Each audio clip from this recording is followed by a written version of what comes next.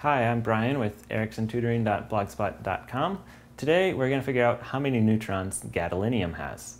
In order to figure this out, we need to figure out a couple things. First, we need a periodic table, we need to locate gadolinium, and we need to find out two specific details about it. We need to find out its atomic number, so the number associated with the element, and we also need to find out its atomic weight, which is the larger number below. So gadolinium, element 64, has an atomic weight of 157.25. In order to figure out how many neutrons it has, we have to go through a couple of steps. First of all, the number of protons is simply the atomic number 64. So there's 64 protons. This means that there's also 64 electrons, since charges have to balance.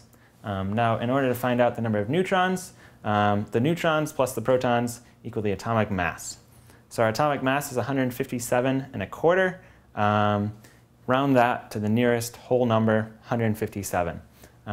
So if we rewrite our equation with the actual numbers in there, 157 equals 64 plus the number of neutrons, or the number of neutrons equals 93. So gadolinium in general has 93 neutrons. Keep in mind that it does have a few different isotopes, which means that the number of neutrons varies. But in general, if you're going to answer the question, gadolinium has 93 neutrons.